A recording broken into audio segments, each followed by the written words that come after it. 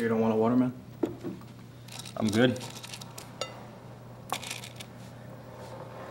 Hey, listen, man.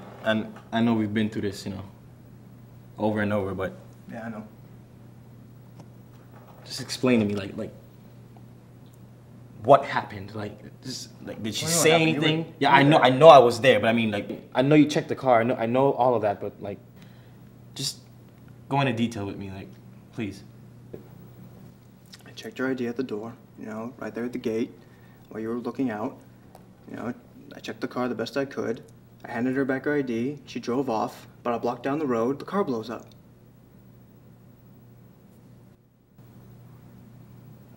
She didn't say nothing, anything. No, she didn't say anything.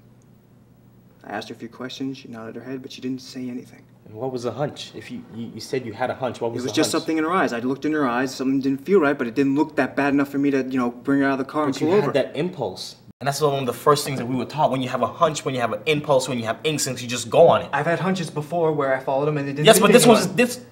There was something different about this one, and you know it. I could look at you, and I'm seeing it. I didn't let her go on purpose.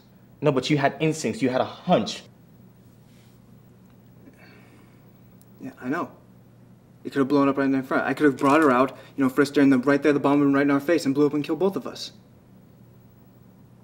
But the thing that bothers me the most is that she got past us, yet the car blew up right there in the block, right in the middle of nowhere.